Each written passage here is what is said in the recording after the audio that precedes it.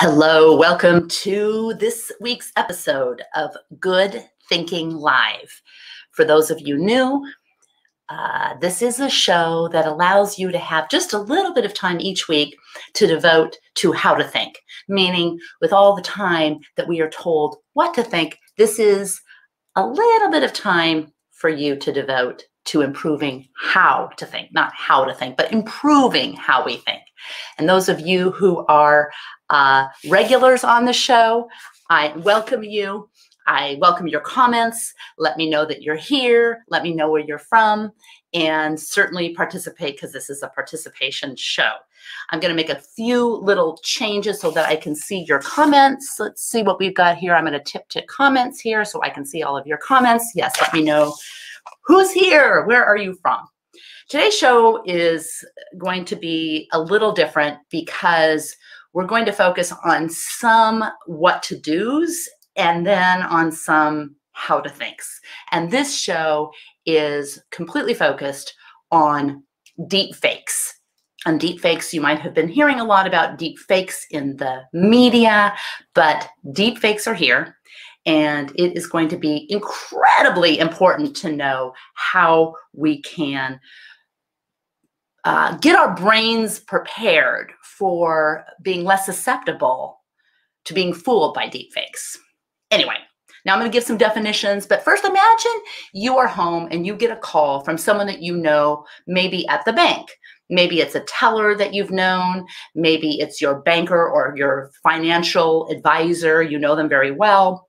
And they say, hey, Becky, hey, whomever, you've had some fraudulent activity on your account. You recognize the name, you recognize the voice, and they give you some instructions for closing out one account and maybe opening up another, or maybe even transferring some funds from one account to the next.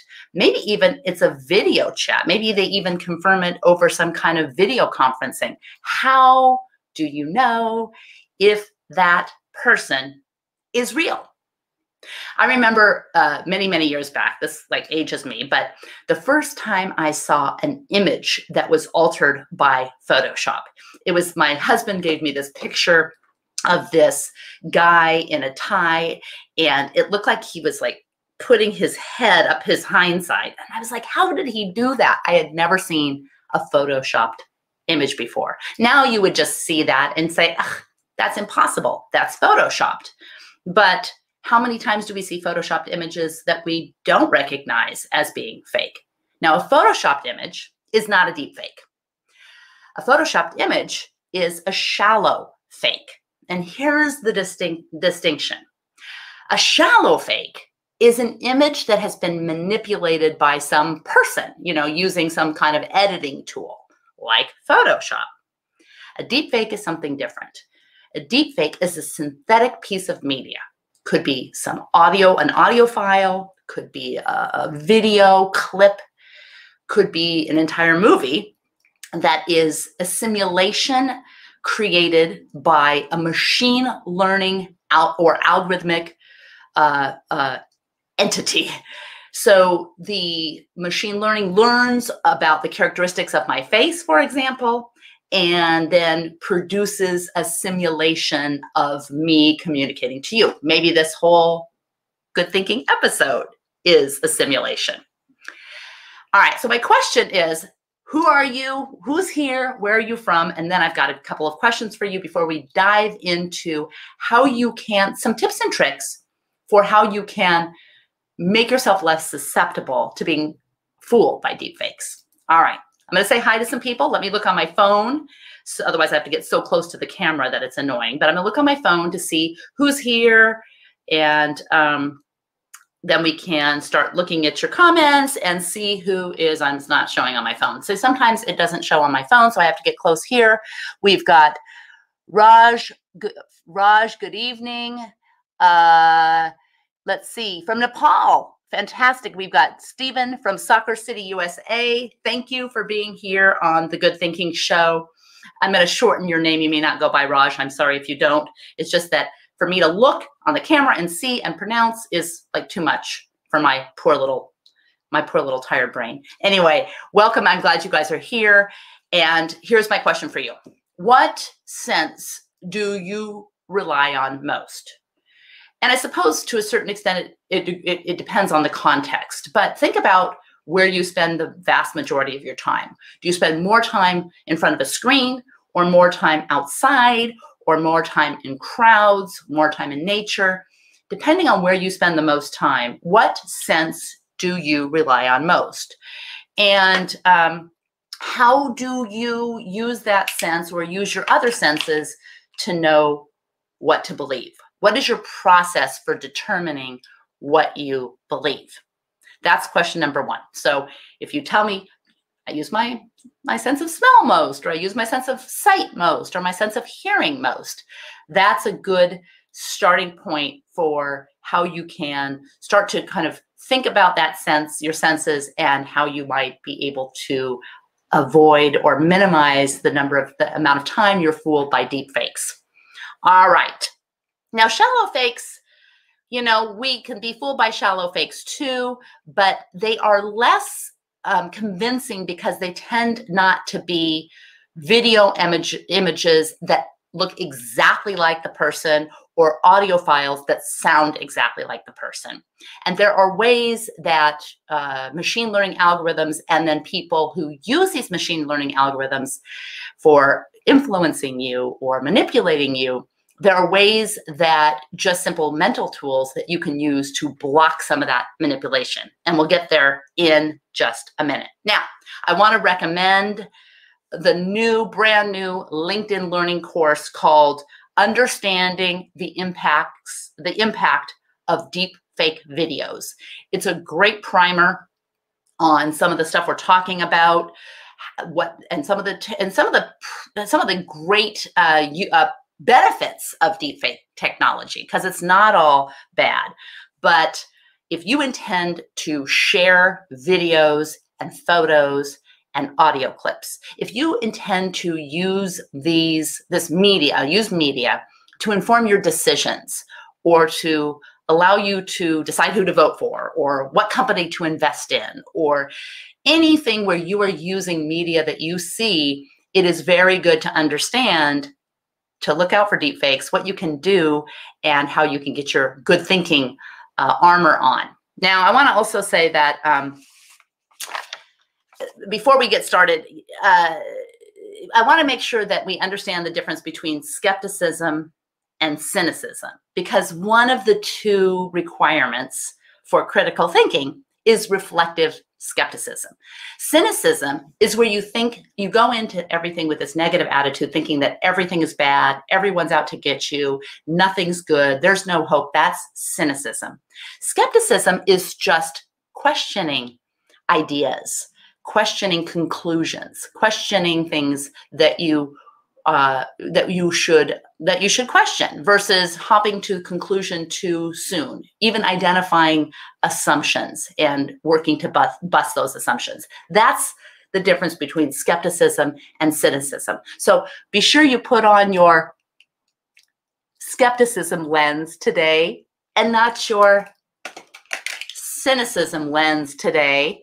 Actually, I'm going to wear these because these don't pick up on the green screen as much, but so that we can engage in using our good thinking armor for not being susceptible, not being fooled by deep fakes, or at least preventing us from being fooled too easily by deep fakes. All right, Manish, hi. We are crowded by lots of sounds with visual stuff. Yes, absolutely. Vinay, hi, Vinay from India. We've got Swati, and we have got Juan from Colombia. Everyone all around the world. This is great because we do need good thinking soldiers. We need good thinkers all around the world to help spread the message of how we can all not succumb to deep fakes and all use good thinking tools. All right. So Manish says we are crowded by a lot of sounds, those same with visual stuff, but somehow visuals create a deeper impact. Absolutely. And the thing about deep fakes is deep fakes actually can incorporate sound and visual imagery. So the two put together can be very powerful. And the machines learn on us. So the more we share, the more the algorithms have data to see what we like, and they can serve us what we like and serve us the things that are likely to manipulate us in ways that we wouldn't even necessarily see. All right, so it's not that you want to be paranoid about everything, but we don't want to be manipulated. So what do? Do we have to do this with every video we see, every image or every soundbite that we hear? No.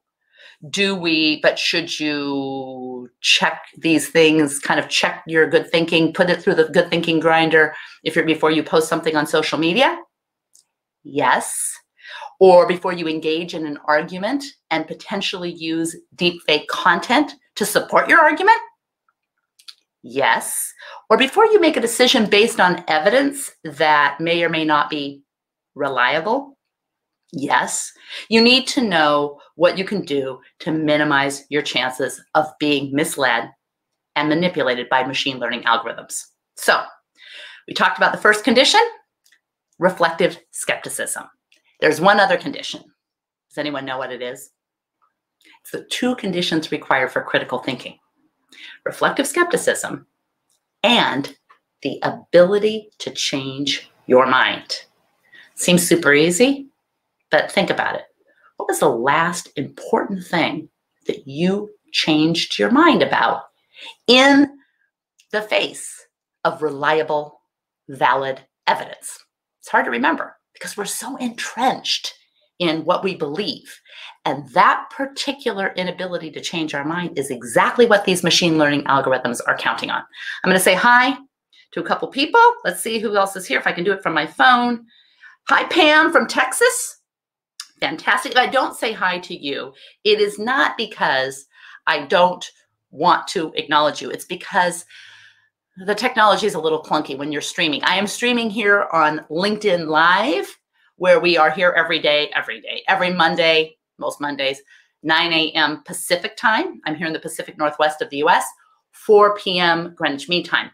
Also, we are streaming live on YouTube. So my YouTube channel, Becky Saltzman. And if you subscribe and smash that button, you'll get a notification that way as well. So there's two ways that we're doing this, and hopefully we can grow the world, grow the tribe of good thinkers, because we're going to need it. And here we go.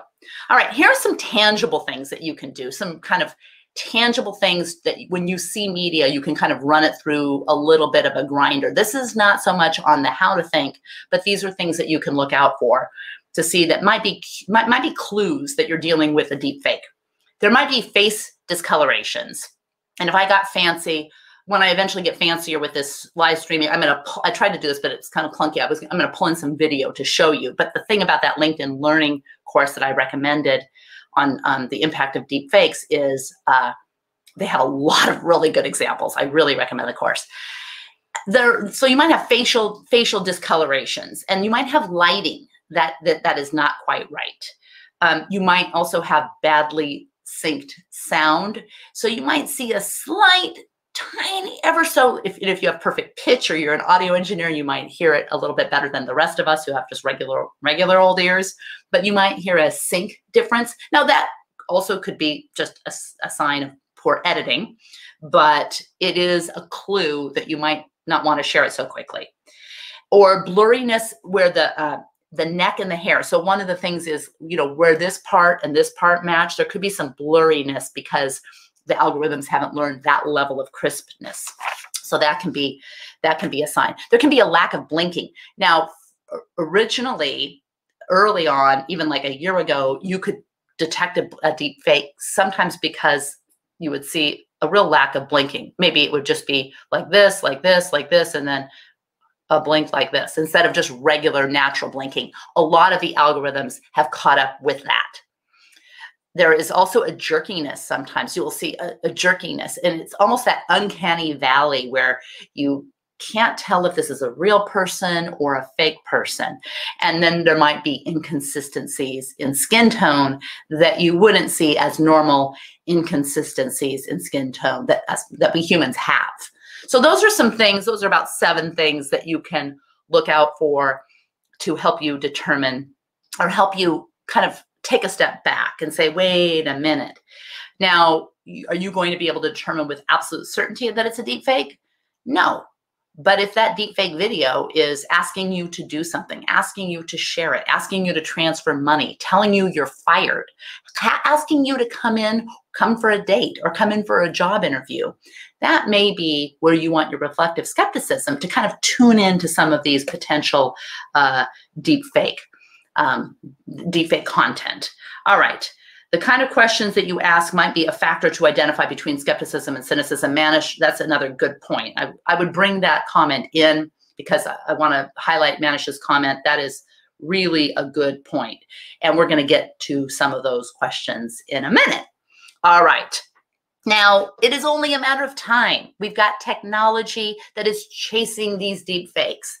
And let me also say that deep fakes aren't all bad. There are beneficial deep fakes. Imagine deep fakes that can take someone who's lost their ability to speak.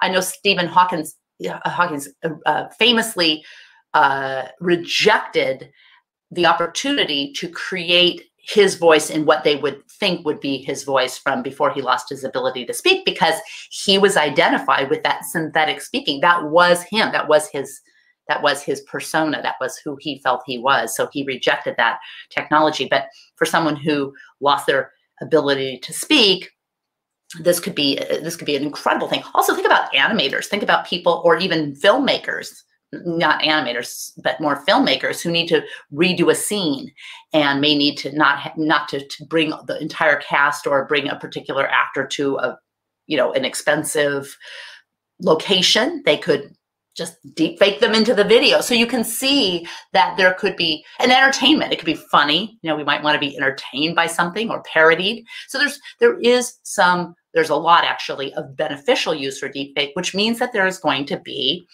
an incentive for tech companies to create better and better deepfake technology. It's not all nefarious. But that also means that this cat and mouse game of chasing the deepfakers, creating bots that are social media personas, and then you follow them because they give you the things you like to hear, or they believe they're like-minded and they're attractive or whatever.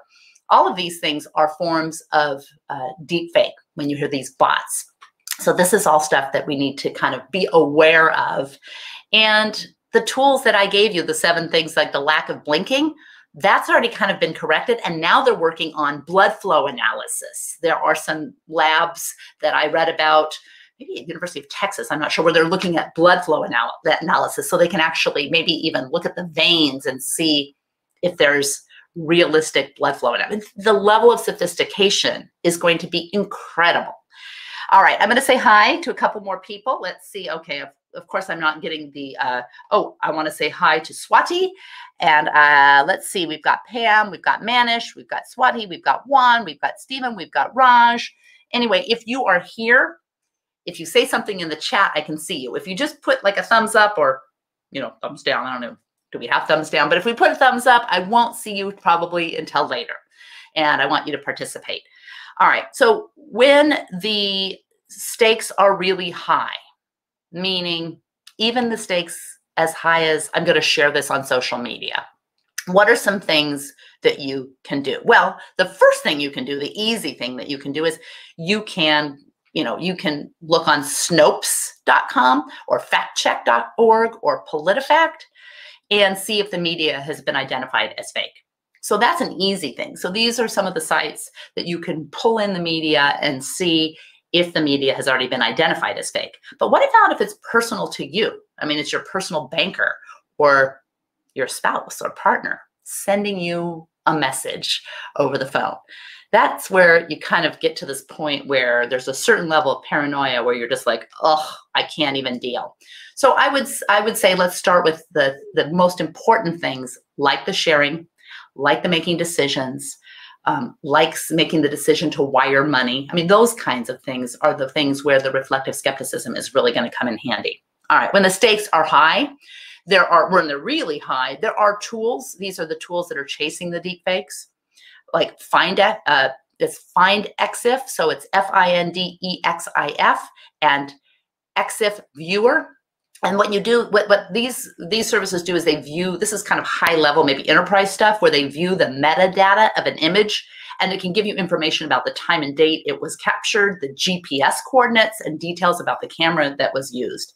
Now, this metadata can be manipulated and removed, but it's normally a more accurate way of determining contextual details. So there are these technologies, but it's like when you play tennis and you want to get better.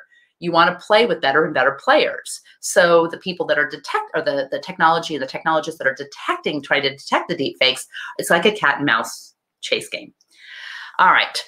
Now, if you believe a politician is corrupt, you're going to be more likely to believe a deep fake that supports that belief.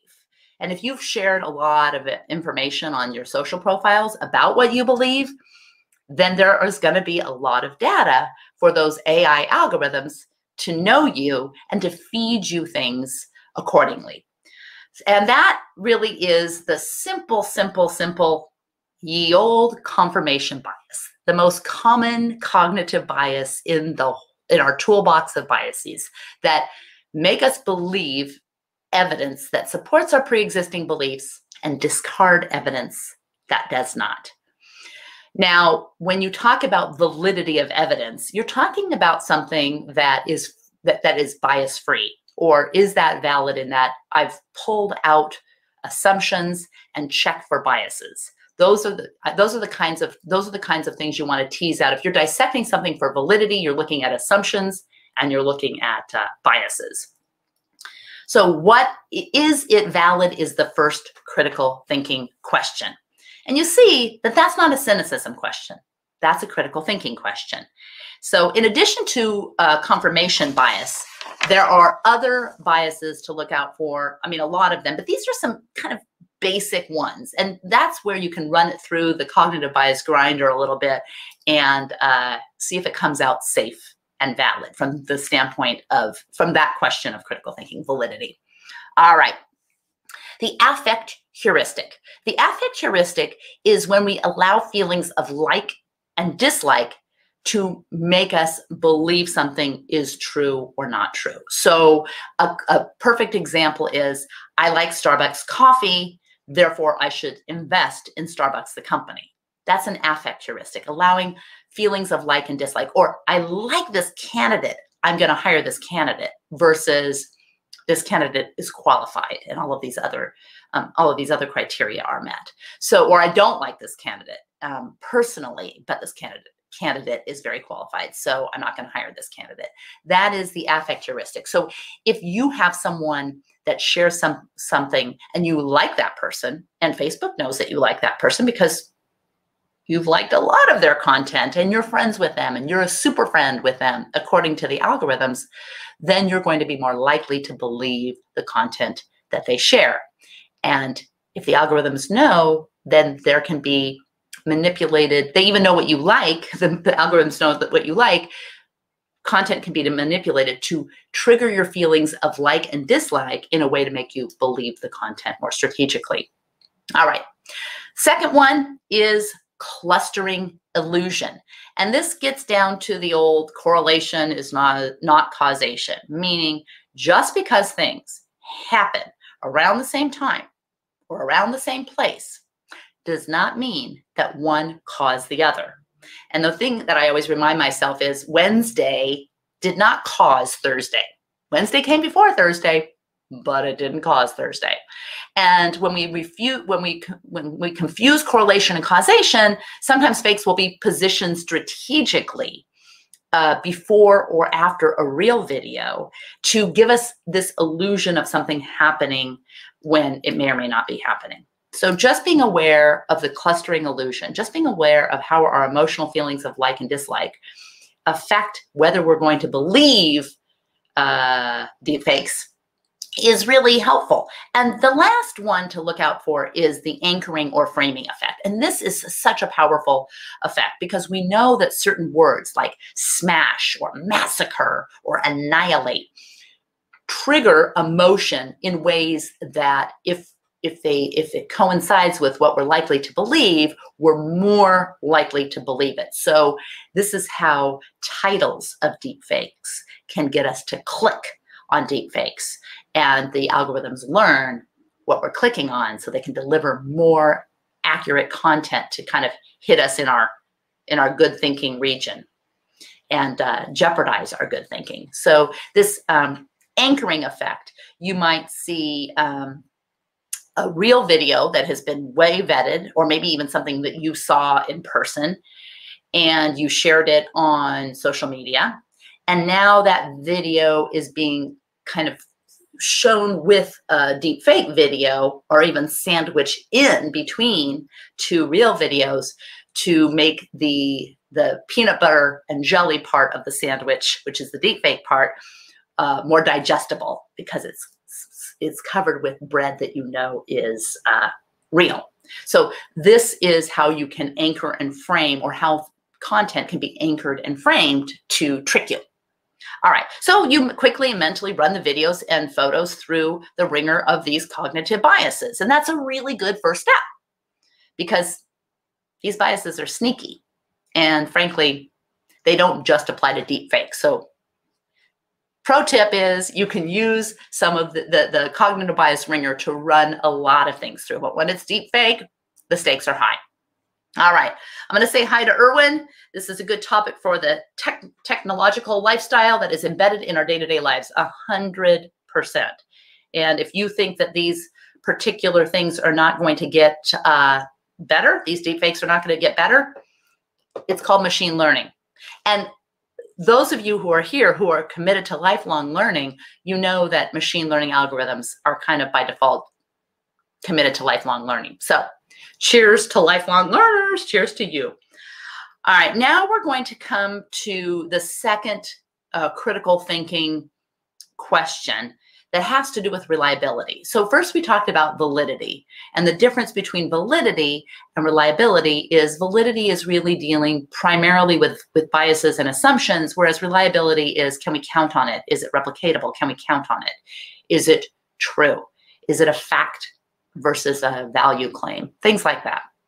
Now, of course, validity and reliability overlap, but it's nice to kind of tease these things out so that you make sure you're not forgetting anything.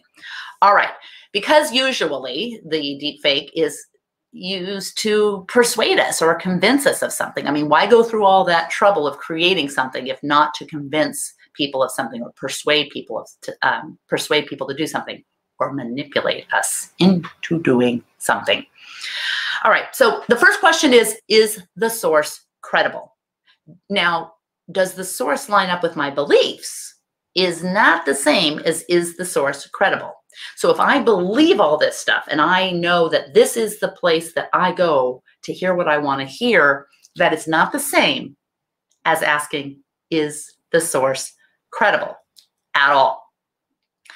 All right, so you can next ask, who captured this photo? Who captured this video? Is the person who captured this content the same person who uploaded this content? And is that the same person who shared the content? And the farther and farther away you get from the original source, the more likely it is that the original source is outside of what you can see and understand, and you should pause before sharing, or pause before allowing that to influence your decision. All right. Now, if so, what can I tell if I know who the source is? I've identified the source and I think, I don't know if they're a reliable source, but I've identified the source. Now, if you have, then you can ask yourself, what can I tell from their previous social media post or previous media content? And does this seem normal to me? Does this jibe with what they've done in the past? Now, this is assuming that the original source isn't a bot to begin with. But if your friend took a video and posted it and shared it, and you wanted to confirm, did you really take this, or were you there, but someone else took it and you shared it from this event? Those are kind of things that you can start to think, I'm not going to share my friend's video because it really wasn't my friend's video. Now you can see, did they share other content that was similar from a similar time and place? And that's not for sure. That won't lock you into knowing something is real or not a deep fake. But these are some questions that you can start to think about. And frankly, you can share less. we can literally share less. And if that means that you're not sure if something's deep fake or not, before you share it, you don't need to share it. So you should probably confirm whether it's deep fake. So you can also find out when something is created, like when was the photo taken? And this happens all the time. I mean, how many times have you seen on social media where someone has shared some video of something really emotional, like a fight or something that has happened, and then you think, wait a minute, I remember seeing that a few years ago, and they're attributing it to something, or they're attributing it to something that's happening now, but they're using old footage that has nothing to do with the topic. Now, there are some tricks. Google is a perfect, my ear thing is falling out. Google is a perfect little tool where you can literally do some fact checking about when this video was created or when this photo was created. So you go to Google and you click on images, and then you drag your image into the search bar, and you can click on the camera icon, and that will show you some data of where the image was used. So you might say, oh, wow, I was about to share this video in 2020, and I see that this was first used in a completely different country, in a completely different context in 2005.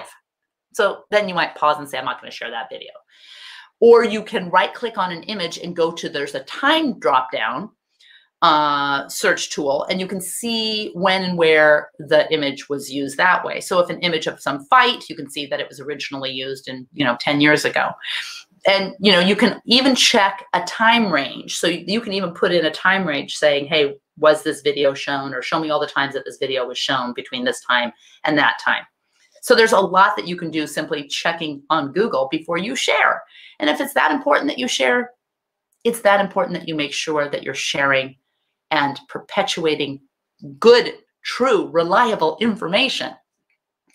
Now, you can go crazy by comparing an image with Google Street. Like, you could go to Google Street and see, wait a minute, if that image was taken there, that doesn't match up with Google Street.